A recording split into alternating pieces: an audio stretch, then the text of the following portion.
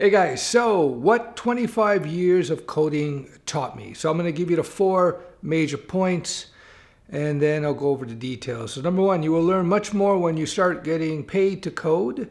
So don't get caught into tutorial hell. Number 2, the best code is simple code. Number 3, coding real-world apps is an iterative process, meaning when you're writing real apps, don't try to write the perfect code, for every object that you create or every page that you create or every view that you create, etc. No. When you're writing real-world apps, you just want to get from A to Z as quickly as possible. You want to get the thing functional. And then what you do, once you have the whole thing working from A to Z, then you go back and you start refactoring, which is basically rewriting and cleaning up code.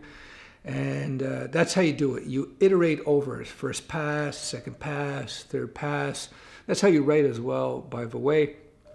3 passes I find when I write. Number 4, nobody wants to write good docs, but they should. Documentation in software is such an important part of writing good software. People don't like doing it. You sort of get caught up in writing the code. You should write docs along the way. At least start writing notes to yourself why you made certain decisions as you go along with your project, especially if they're complex. So with Studio Web, we're working on Studio Web 5 now, and there's a lot of complexity in there, especially for the back-end tools for schools.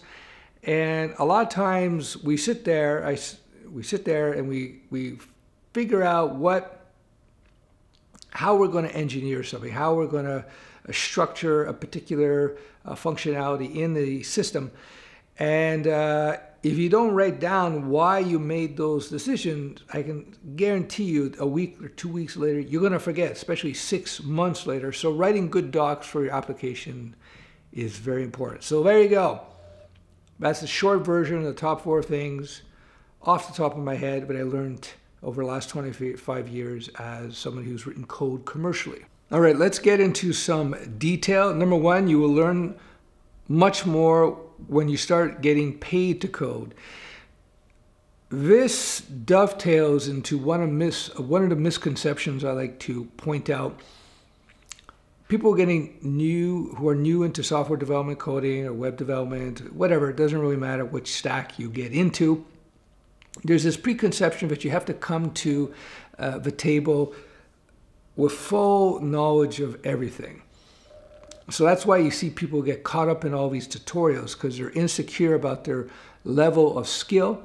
So they keep doing more tutorials and more tutorials and more tutorials and more tutorials. Real world coding is about learning as you go, especially in the first 3 to 5 years as a software developer. One of the number 1 skills, by the way, of a good developer is that they're able to learn quickly. So, as I've said many times, you learn the fundamentals, and once you have the fundamentals, you can jump into whatever specialization, whatever stack, whatever framework, whatever library you need to learn at that time. You will see as you get more and more into professional development, you're going to start having to evaluate projects, choose the languages and libraries that are best suited for that project. So as an extreme example, if I was going to get into machine learning, want to implement machine learning into an application, I'm not going to do it with PHP, right? Probably not going to do it with PHP. I'm probably not going to do it with Ruby, that's for sure. I'm not going to do it with a lot of different languages. I'll probably do it with one of the popular languages for ML. Python is probably the most popular. There are others out there. Sometimes you might do in C, C++ if you need to build a very fast core engine to your AI solution. But at the end of the day, as a professional developer, you have to pull away from this notion that you are a PHP or you are a Python developer. You can specialize based on your likes and dislikes, but as you become more and more advanced, that becomes less and less of an issue.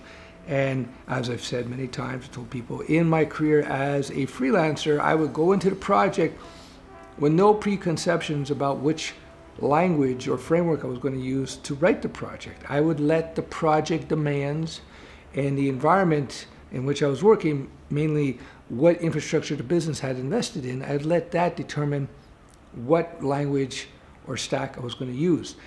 In the early days, the first 3 to 5 years as a freelancer, I was really a Java zealot. Everything had to be Java. I love Java. I had developed my own framework in Java for web, and everything was Java. You know, it's like anything I saw had to be done in Java, which was silly and was immature of me as a developer back in the day. As I got better and more mature, I was language agnostic, language neutral, whatever worked.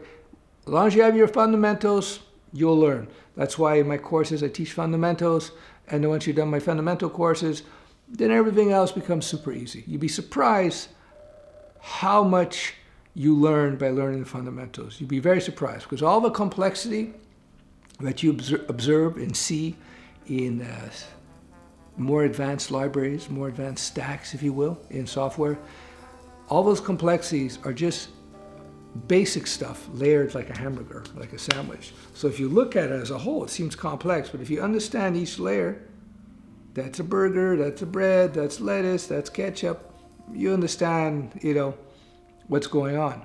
You know what I mean? Kind of a silly analogy, but it works. Maybe I'm hungry. Okay, number 2, I said the best code is simple code. Again, any experienced developer, 5-10 years experience or more, will realize this more and more and more.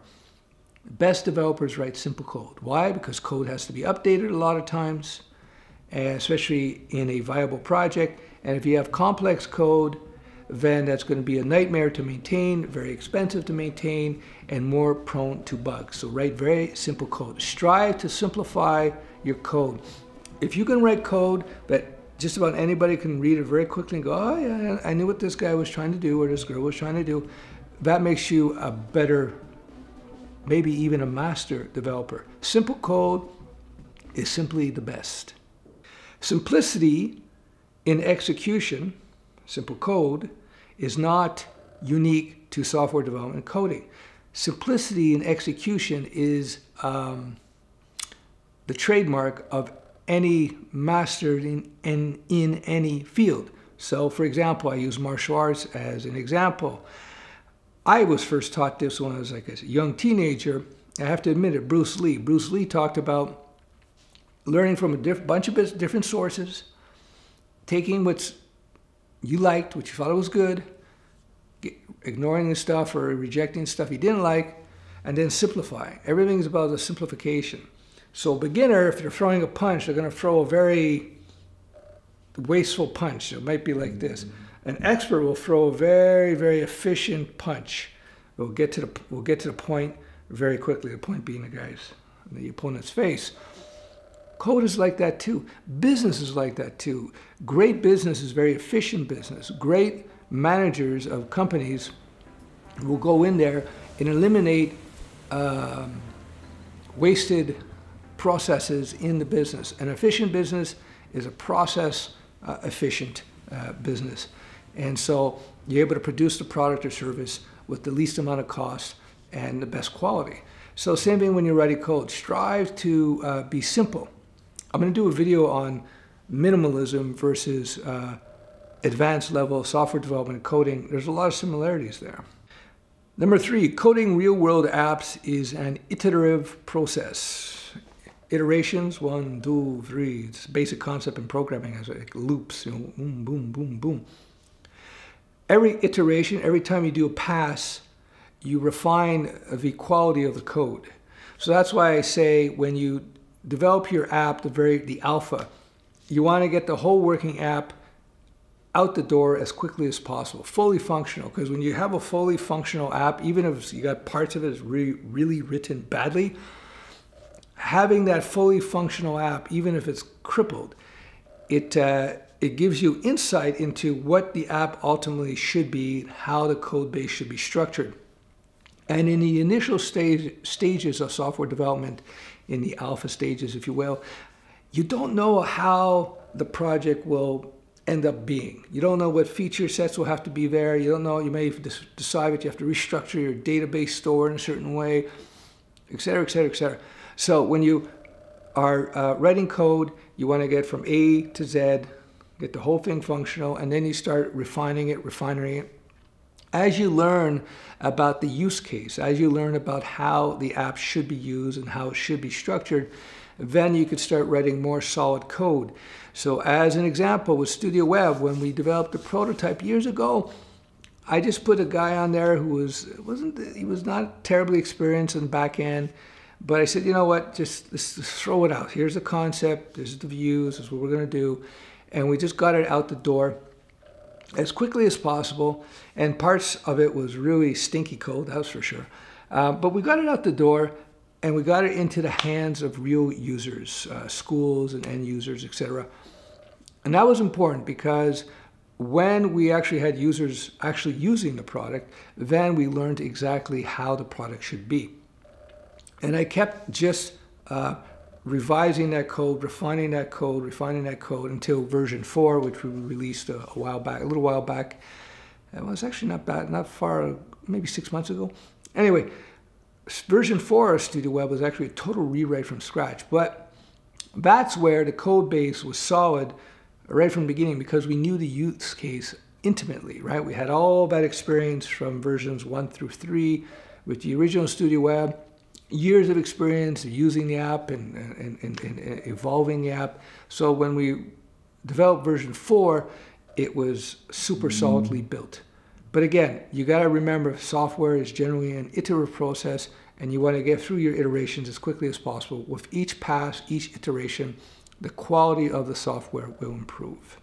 Finally, you want to write good documentation. Good documentation is huge because it will help you remember why you made certain architectural decisions in the code. It will help you transfer the knowledge to the next set of people who might get on the project. So if you have software that's going to be successful in any way, you want to have good documentation. It's just so important in terms of the quality of the project. And in fact, when it comes to open source software, one of the big factors that differentiates the successful open source projects versus the failures is good documentation. So there you go.